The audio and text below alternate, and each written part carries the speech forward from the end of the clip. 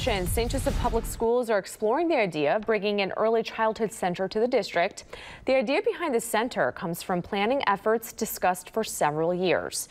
The Board of Education approved a deal with United Federal Credit Union for an exclusive option to purchase the company's former headquarters next year in St. Joe. That's right off South State Street. District and school board officials want community input and are studying ways to fund the project, such as a voter-approved bond on the ballot next year.